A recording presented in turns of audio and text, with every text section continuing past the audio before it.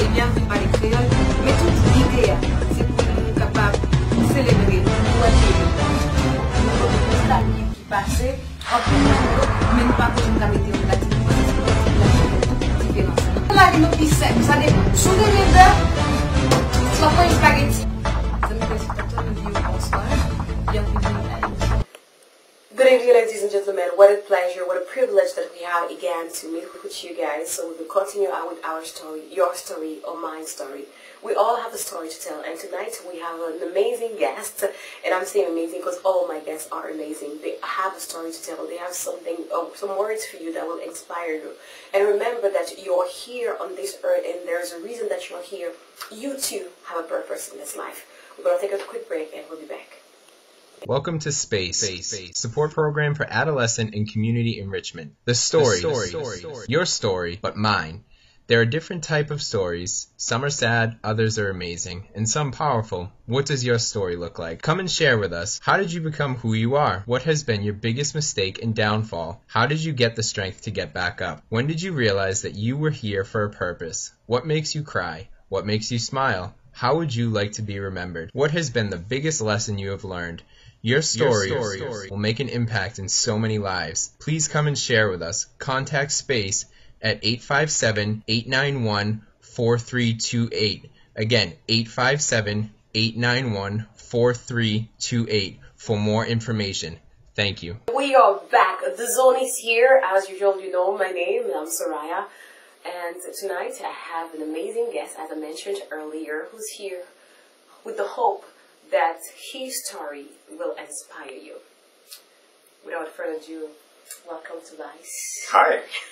Thank you for having me here. Oh, please. Thank you so much for coming. Tobias, when I say the word Tobias, and I'm sure people, when they see the face, they're like, oh, this is Tobias, and I'm sure people have heard a lot about you. This man, you're going to find out about him. So if we were to start Tobias, where does the name Tobias come from?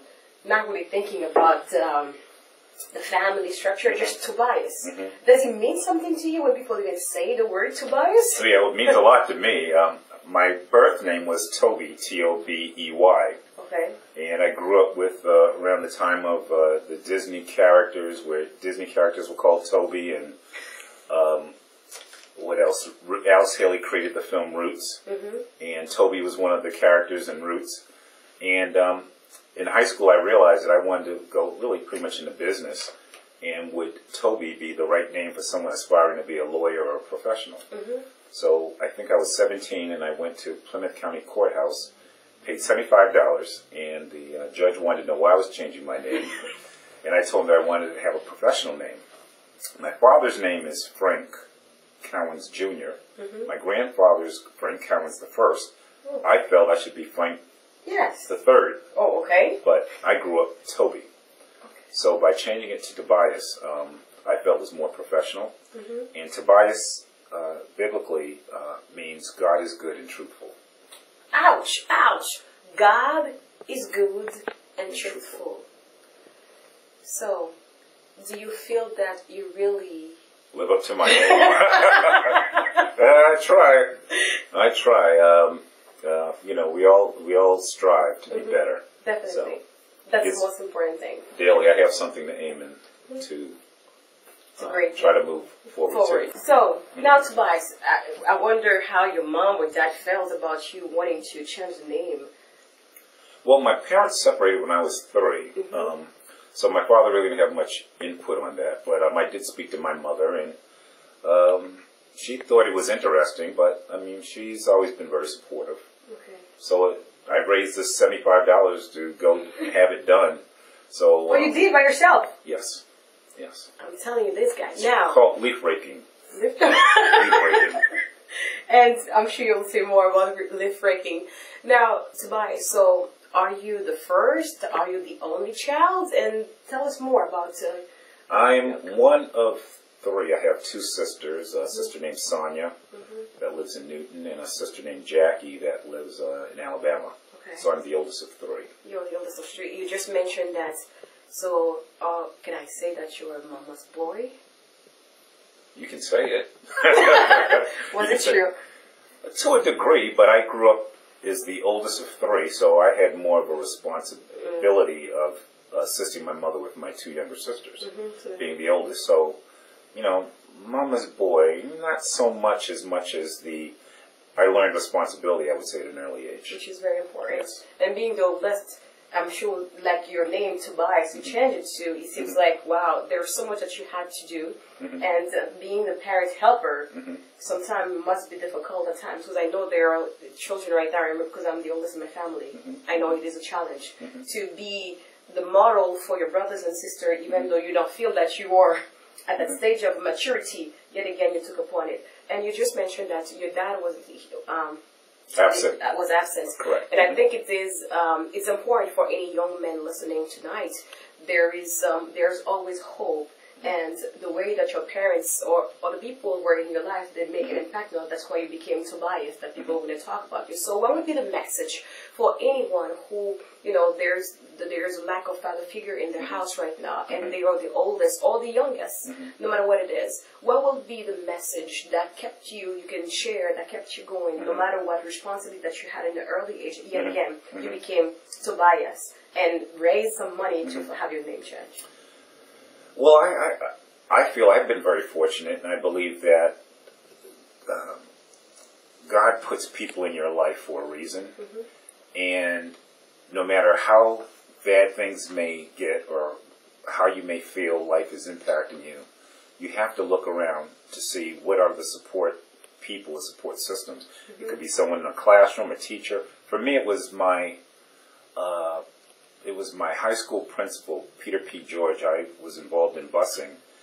And in Boston, I was suspended like 9 times in 1 year for doing all kind of silly things that I didn't necessarily do, but because of the racial divide in Boston over busing, after being suspended 9 times, my mother was required to go before the school board, and she decided that she was going to take me out of the Boston school system. We went to Taunton. There I met a principal, Peter P. George, who the first time I got in trouble, he lifted me off my feet, and he said, "What is your problem?" And I said, "I like to play." So he picked up the phone, he called Peter P. George, who was the director of the Taunton YMCA, and they arranged a scholarship for me. So after school, I would go to the YMCA. It didn't cost me any money, and that was my play area. And I started improving in school. But Peter P. George was Caucasian. Bob Cesarini, who was the YMCA director, was Caucasian. But those were my support and the people outside of my uncles who really gave me direction and sort of a purpose.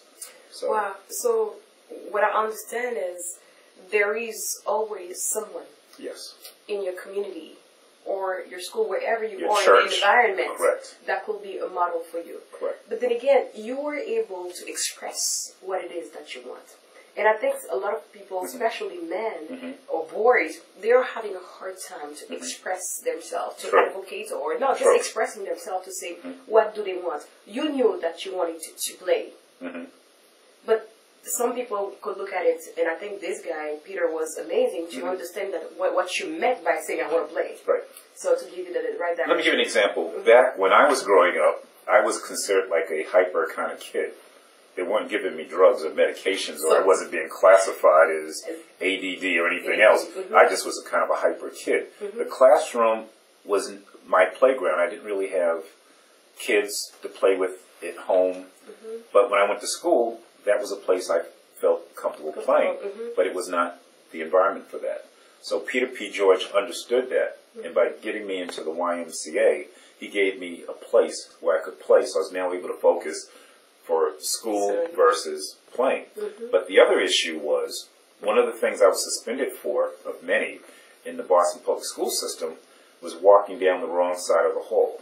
Now, doing that did not make me... Yes. They would have a line down the corridor, and you expected, when between classes, to walk in the direction on this side, the right side of the line. Yeah, the right side, yes. Yeah. I didn't do that. Just because you didn't want to, or? I just was not that kind of kid. I just was not. Another thing that I was suspended for was smoking. Kids in my class were smoking, and the teacher went to get the principal. When he came up, there were 8 or 6 cigarettes under my desk. I was suspended.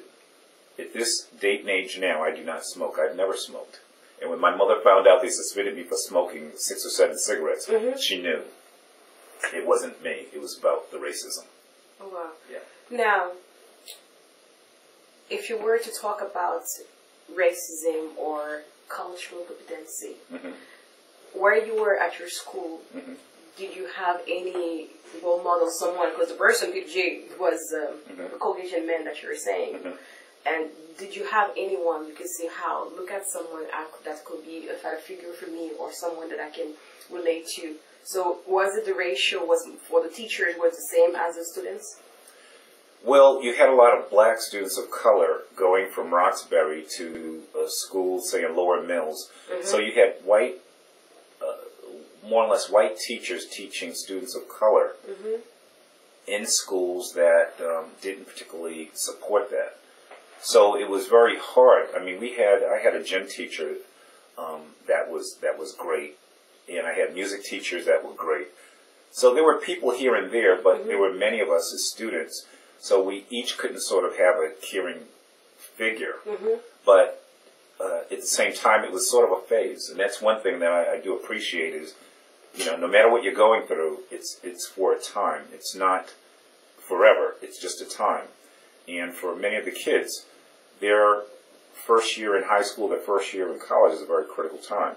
So how they're received, how they're sort of accepted, kind of sets the tone for the following years. Definitely.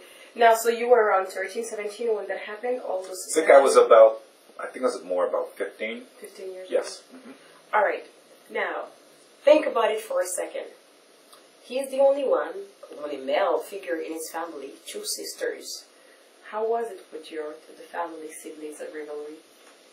Well, I was the oldest. As a boy, I had my own room. Oh. My sisters shared a room, but I had my own. So you say mama's boy, like, oh yeah. I didn't have to share my clothes. I grew up one public assistant, so we'd get in line during certain times of the month, I believe, to get surplus cheese, milk, certain things that families would get on welfare. But my mother, being the woman that she was, she pursued her education. She went back to college to get her BA, I believe, and then her master's at Simmons. So my mother was my inspiration. She was a mother and father. So watching her, walking to the bus stop with her early in the morning down Quincy Street in Roxbury, I watched my mother obtain her own and not be dependent, but become independent. Independence. Yeah. So basically what you're saying, no matter what it is that we are going through, we just have to remember the key important thing, you are going through it. Correct. Therefore, it's not permanent. Correct. It is temporary. Therefore, it is a decision that you're making to see when I'm going through this, what it is that I'm going to do. As we're talking, I just think of it. People, when they are going through certain difficulties in life, they usually think about, they become depressed. Your mom was not depressed. So either if she were, she had to leave for you guys, and she had to make sure that she lives for herself in order for you to for her to help you. And that is your inspiration. So hoping that, and your mother, is there anything that she said?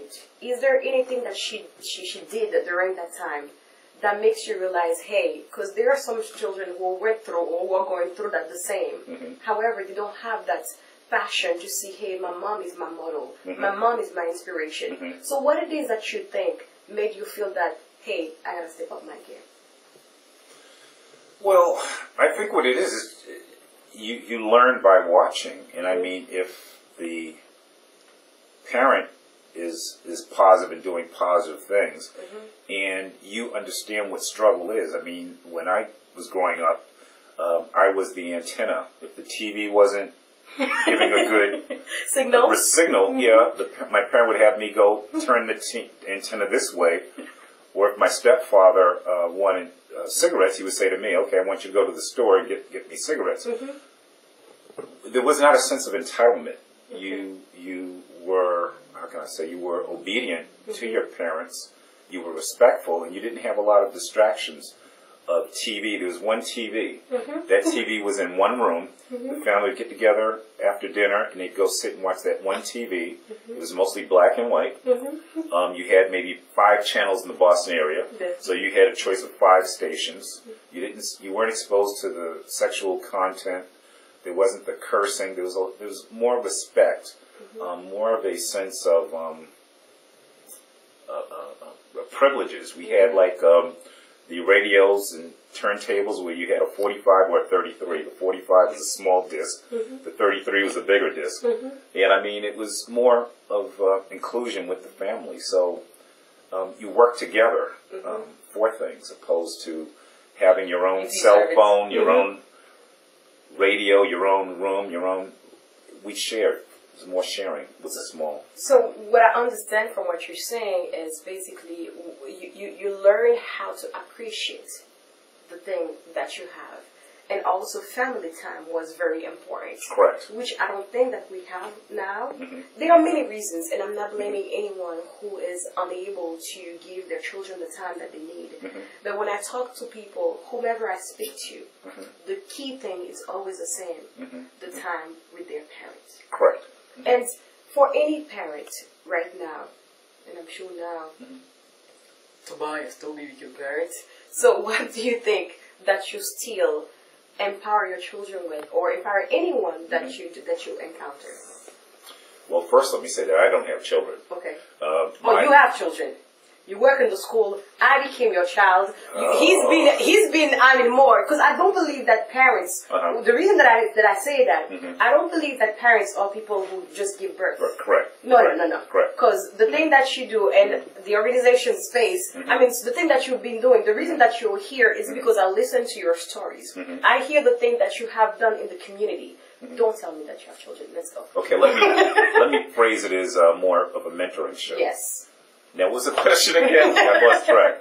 So basically, what it is that you learn from your parents, that every day, somewhere or another, that you are empowering others. What it is, that key thing that you think you can give to others, or people who are listening, who are parents, either they have children or not, but the impact that they make in someone else's life. The fact that you are here, sitting with us, talking, you're actually doing something for the viewers right now looking at the TV.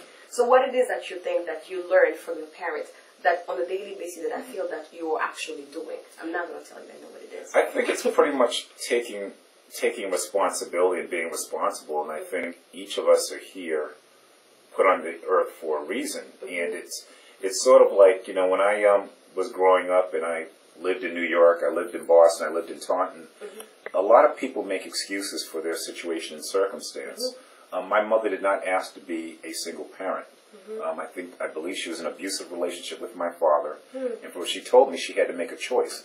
Do I live with a man that's abusive and unstable, or do I take my 3 children and raise them on my own and leave?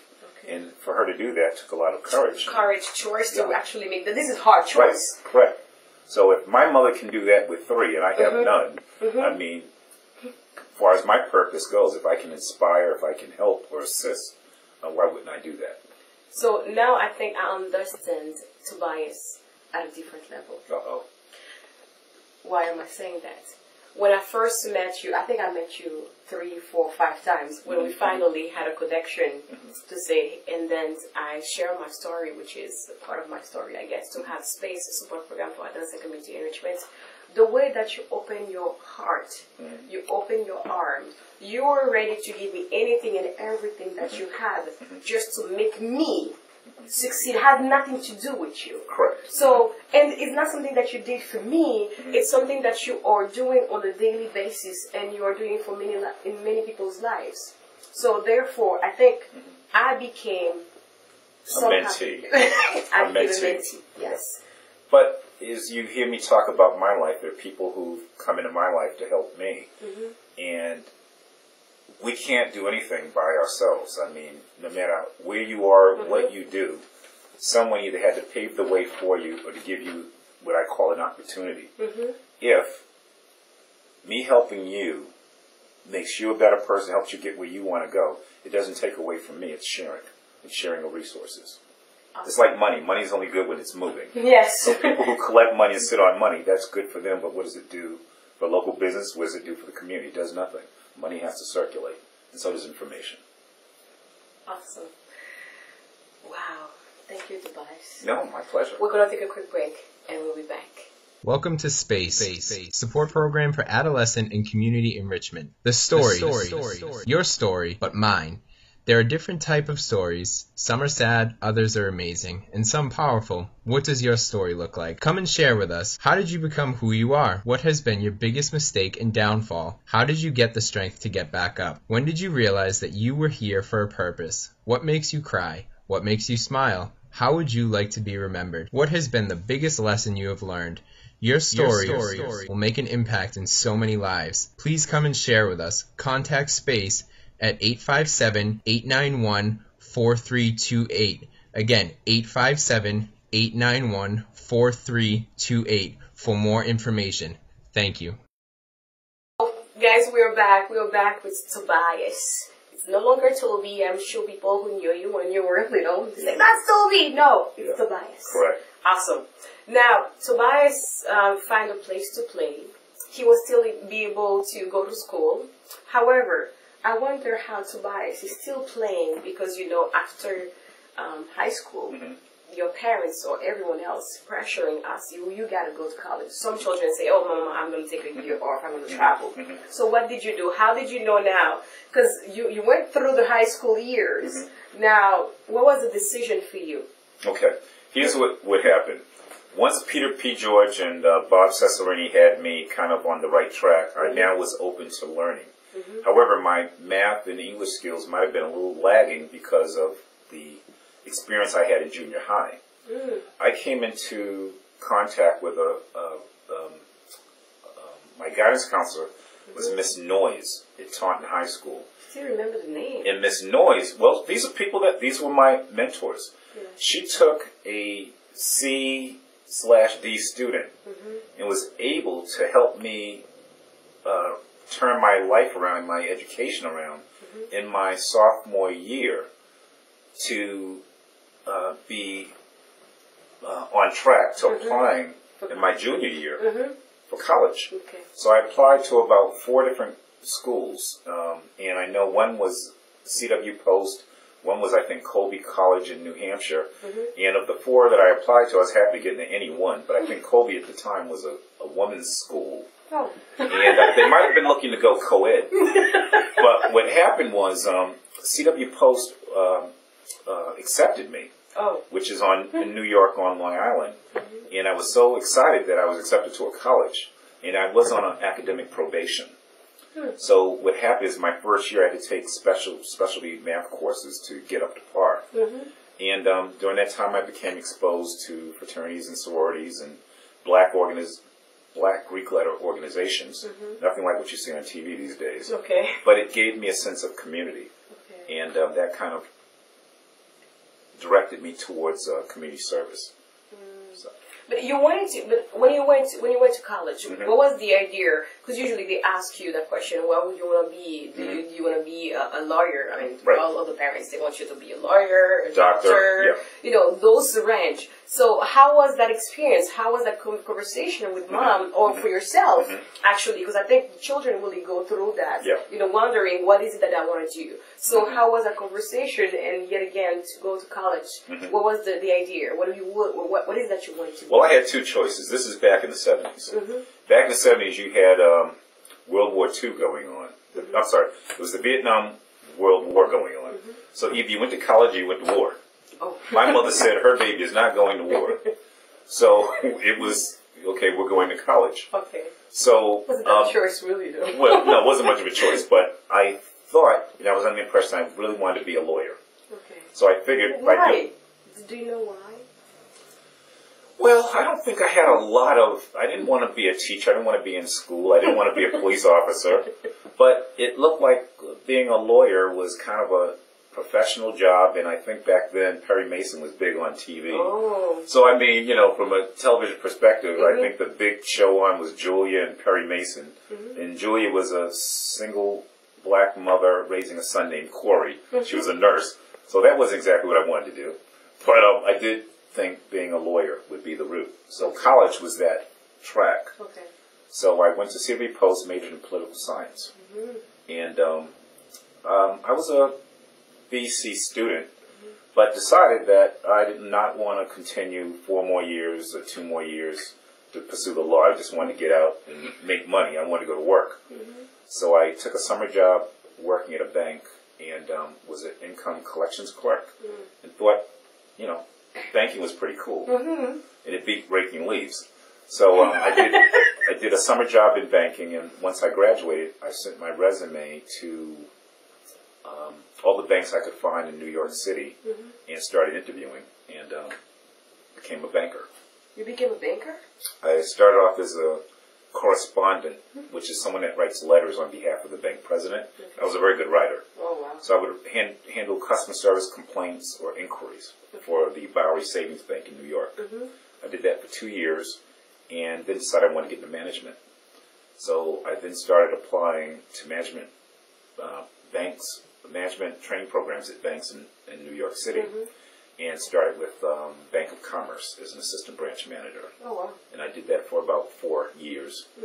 And felt I wasn't going any further than what I was. So I decided to get out of banking, and I had a calling to do community service work. Okay. So I started working with a councilman in New York City in Harlem called Hilton B. Clark. So I worked with Hilton on doing community organizing, handling constituent complaints, and I served on a board as a representative of the poor. And I did that for 2 or 3 years, helping determine where community funds would be allocated. Oh, wow. And I enjoyed doing it. So when my councilman was no longer eligible to run for re-election, I ran on my own.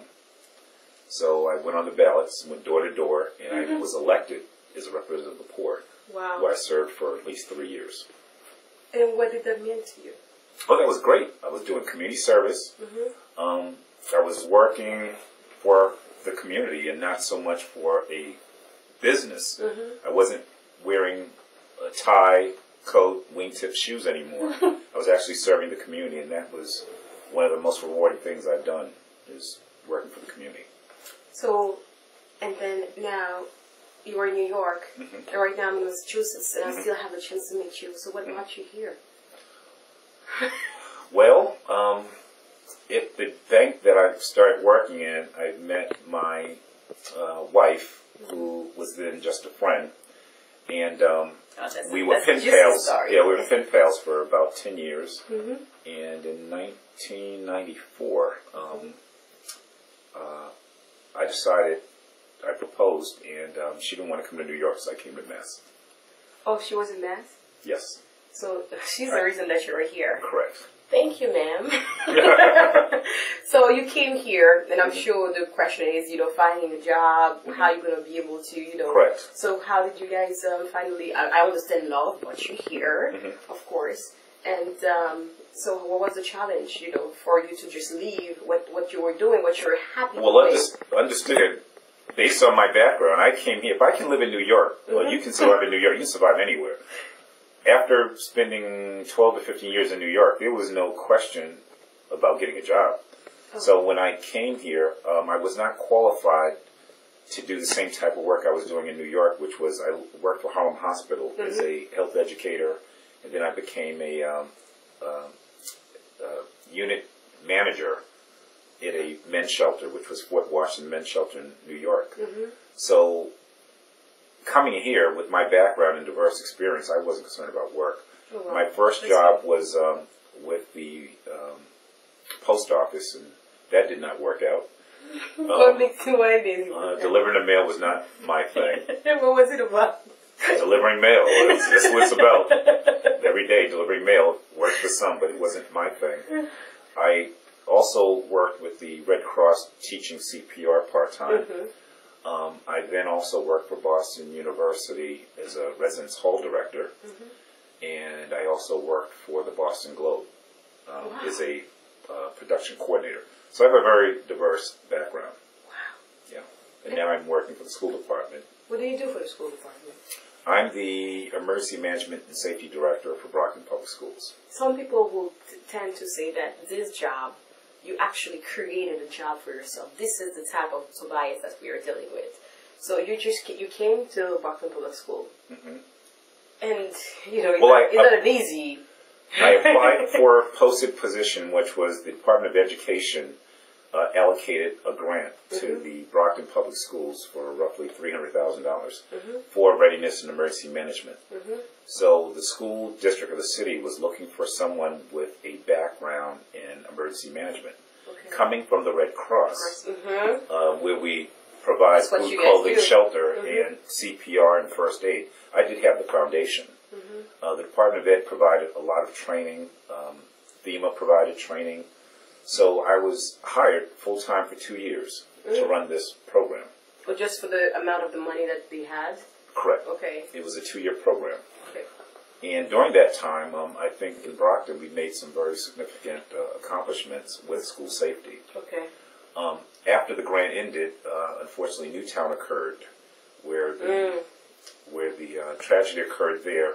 The school district and the Brockton Public School system determined that this is something they needed to continue, and I applaud them for it because I'm probably the only person in the Massachusetts educational system that does full-time emergency management response. In some schools, you have someone that does it part-time, or it's assigned to a school resource officer. But I do it full-time. And how was that experience? How is the experience still? It's an amazing experience. It's teachers are hired and brought in to teach. They're not. They don't come into a school setting or into the field of education trying to understand school shooting, bomb threats, or how do they secure their rooms. How do they deal with safety when it comes to the wider community? So a person like me comes in, and this is what we look at. We look at what makes a school vulnerable. How can we secure and make the infrastructure of the school safer? And how do we teach parents, students, and the faculty as to what do you do if something were to happen? Not so much internally, but externally as well as externally. Externally, definitely. Wow. From all the jobs, for all the journey, which one of the job or things that you have done that you feel that was most likely rewarding to you?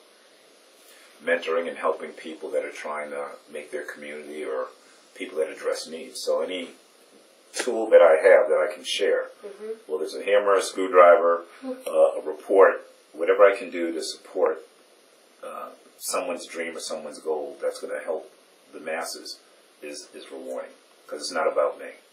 I'm just here for the moment.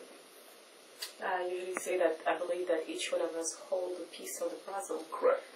But you're not only holding it, you're actually putting it into place. And I thank you for that. My pleasure. Now, Tobias. Uh-oh. I saw the eyes move on that one. What would you say, from all the journey, where have you been, the biggest challenge and biggest mistake? Well, I don't like to look at things on the negative side as mistakes. I look at them as opportunities. I mean, anytime you do something that's not typical, you face it being viewed as negative or being viewed as a mistake. But you have to take chances. You just can't always follow the same template. So what happens for me is that I've had successes and I've had challenges, but the main thing is to get back up, dust yourself off, and start each day as a new day. Not to rest on what you did yesterday or last year, but make every day count. So each day that you wake up, to me, is a new start. Therefore, people who are in this situation right now that are facing challenges or things that they are unable to comprehend or not really seeing, that they just have to find a way to get up. But what it is that makes you get up? When you look at what's going on in the world and across the country, and you look at the number of men of color, particularly, that are incarcerated or in grades, for what? What's the point? What's the purpose? How do we stop the trend? How do we inspire? How how come we don't have more men of color in leadership positions? Why don't, you look at someone like President Obama, which is great, but we can't stop there and rest there. You can't look at someone like Bill Cosby, Jesse Jackson, and say, well, they've fallen. I mean, we each have to be leaders in our own right. We have to take ownership of our communities, of our neighborhoods.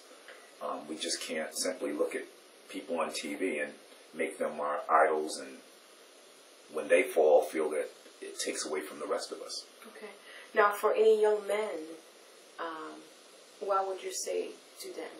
Either because they follow the wrong track, they follow the wrong crowd. Mm-hmm. What would you say as a young man and who still had a chance, who had a chance to still become Tobias? What would you say to that young man who feels that there's nothing that they can do? Either they have a record, whatever it is, that the reason, or they're not understanding where they are when they're in school, because whatever it is that you do in school now, sometimes it's reported to the police. You come with a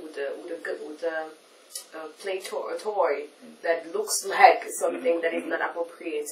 The police comes, and then those children, they do have a record. What would you say to that young man? Each day is a new day. You can't change what's been done in the past, but you can change the direction you're going in.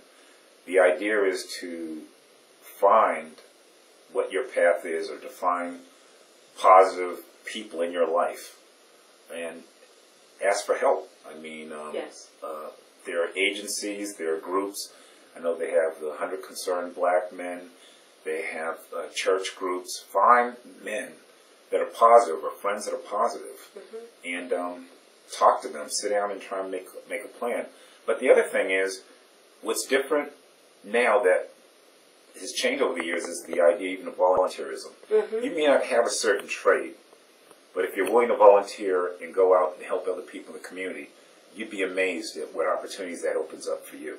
I don't know how to fix a car. I can't repair a car. But I'm sure if I went to some of the mechanics around Brockton and said, hey, I want to learn this business, I'll volunteer 1 hour, 2 hours a week. Can you teach me? How many people are going to say no to you? I mean, just the whole idea of volunteering. If you want to be you want to go in the medical field, but you don't have a background in medicine, go volunteer at a nursing home. Go volunteer at a hospital. Everyone can use volunteer help. And through that volunteering, you start to learn. It gives you that opportunity. Wow. Tobias, Yes, what ma'am. makes you cry? Onions. Besides onions, that you're cutting it. Geez. Pain. I mean, I like to think of more what makes me laugh than make me cry. What makes you cry? Geez. Death, sorrow. But that's not a place I stay in. I don't park there. I may visit, but I don't stay there. So you're not staying. Okay, What makes you laugh? People. Good jokes.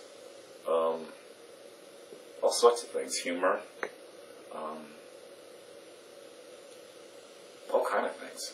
I find more things make me laugh and smile than it make me cry or mourn. So what would be your biggest lesson? Probably news. The news will make you cry. That's it's not very positive, the news. So what would be the biggest lesson that you think you have learned? In life? You're still learning, but so far, what would you say? Just to, no matter where I live, to be part of and to give back to the community. I mean, to be a positive influence wherever I go, and to put something there and not take something away. So if I do anything, or if anyone looks back over my life, I like to be someone that's contributed to a community and not come in and taken away from the community. I'm sure people listening to your voice, they wonder if you sing. Do you sing? Only when no one else is in the room or no one's listening. So basically, that was my last question for you. How would you like to be remembered? Whenever they were saying Tobias, that name Tobias, whenever someone were to talk and say Tobias, what would be the most important thing for you that you say, hey, this is how I want to be remembered? Well, probably someone that was willing to help people less fortunate than himself, someone that was a positive mentor and someone that gave back to the community. I mean, as we look at history and we look at people that are our ancestors, I mean, we are here based on their efforts, and I just want to contribute and add to that to build. One thing that I would like to come back to is wherever you are in your life, whatever it is that comes to you, your way, or the challenges that you're able to look at as an opportunity, where and how do you think your faith sustain you? Oh, it's all about faith. You got to have faith. I mean, there are days you may not want to get up out of bed. There are days you may look out your window and see snow up to here. But, you know, you put one foot in front of the other and you move forward. But every day is a different day. And as it said, I don't think God would put more on us than we could handle to bear. So I believe. You heard it from here. Tobias. Go here. Thank you so much. You're welcome. I truly appreciate the time that you took to share your story. And I believe that anyone who is watching this show will be inspired, not only inspired, and transpired by the words, and hopefully make a difference. Excellent. Thank you so much. Thank you. Is there any word that you want to say to us before you leave? Please, if you see me on the street, it's Tobias. Thank you. Thank you. Thank you so much. Here you go, guys. You get it. It was Tobias, our friend, who became our friend, my mentor. I am his mentee. Mesdames et messieurs, bonsoir et bienvenue par les créoles.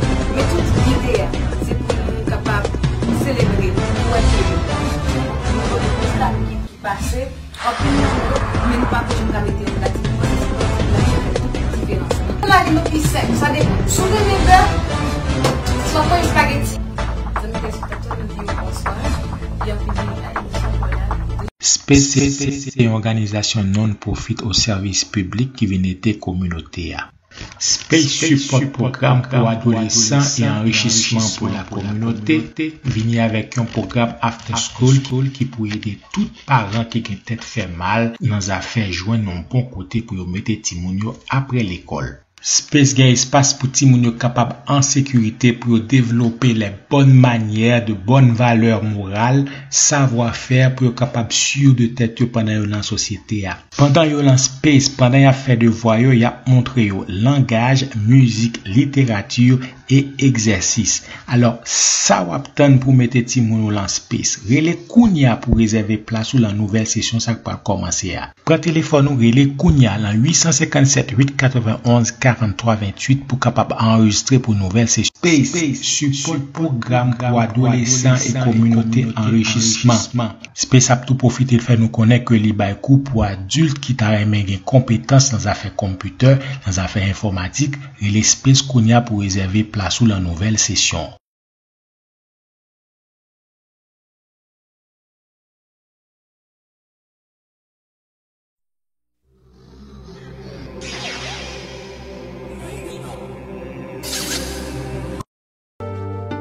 Attention, attention, tout artiste qui vive dans la ville là, ou qu'on chanter, ou qu'on danser, ou qu'on jouer instrument, ou qu'on lit poésie, ou qu'on écrit bel texte, ou c'est un peintre, ou c'est un écrivain, ou c'est un artiste évangélique. Vite montrer talent dans deux zones. Pas oublier, relez-nous dans 617 820 08 48. Pas oublier, pas quitter talent gaspillé. Vite montrer talent dans deux zones. 617 820 08 48 pour plus d'informations. Mesdames et messieurs, bonsoir et bienvenue par les créoles. Mais toute l'idée, c'est pour nous capables de célébrer le voiture. Nous avons la vie qui passait, mais nous pas besoin de la météo négative. C'est la différence. La ligne qui sec, ça dépend. Sous le lever, soit pas une spaghetti. Mesdames et messieurs, bonsoir. Bienvenue.